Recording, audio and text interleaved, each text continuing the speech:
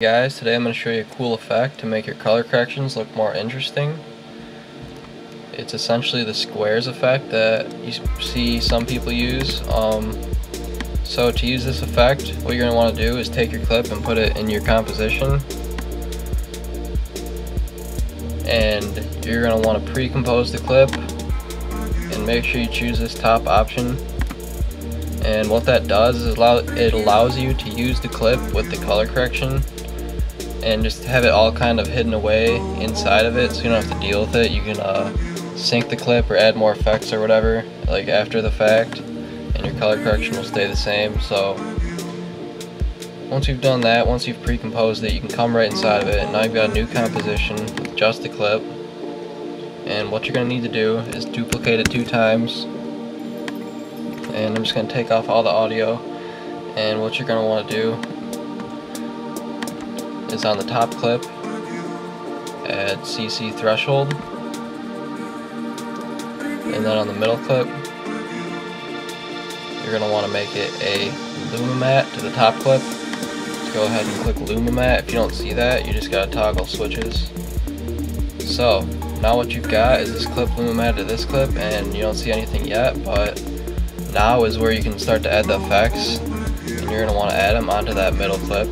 So go ahead and go to Mosaic, and I'm going to want to change it to about 30, I guess, maybe 20. Okay, that looks good. So you've got your Mosaic, and then next up I'm going to add some find edges.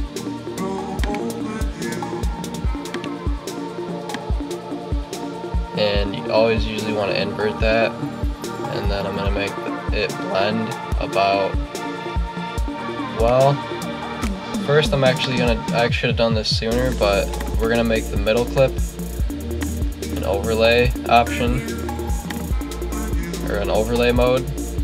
Okay, now that looks a lot better already. Now we can see we'll just blend our find edges in with the original about 50%. And you can also add on CC threshold RBG, and you can play around with that a little bit and get it to look cool. And right there looks alright, and so that's pretty good right there. The only thing though is that everything kind of looks a little bit choppy, and how we're going to fix that is we're going to go to that top layer and we're going to add some blur. And that's going to fix that. And so that's how you make your color correction more interesting with squares.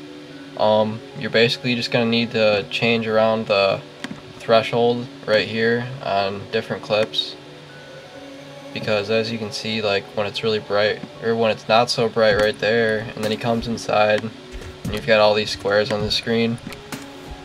So it's one of those color corrections that you just kind of have to change around from clip to clip, and maybe throughout the clip sometimes. You know, there's a lot of threshold involved. So thanks for watching, and come back next time for more tutorials. Thank you.